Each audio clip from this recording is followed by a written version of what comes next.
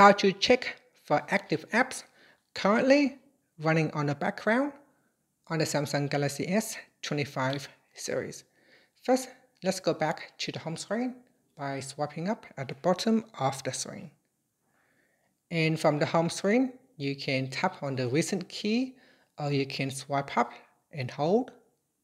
Then this will open up your recent apps screen.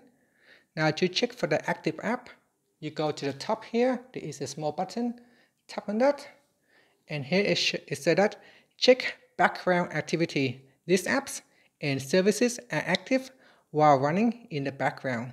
From here, if you want, you can choose to stop the background activity app, or you can simply just view for inspection.